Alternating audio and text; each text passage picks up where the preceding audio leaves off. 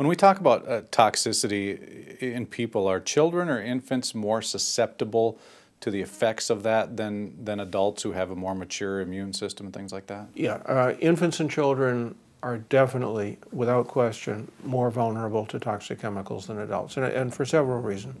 First of all, they're more heavily exposed pound for pound. Children eat more food, they drink more water, they breathe more air, so they take into their bodies larger quantities of any toxic materials that are in food, air, or water.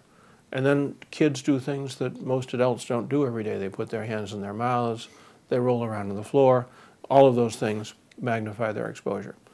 Then on top of that, children are biologically more vulnerable. Their organ systems are growing and developing. And during growth and development, they're just very vulnerable to toxic chemicals, much more toxic than we adults.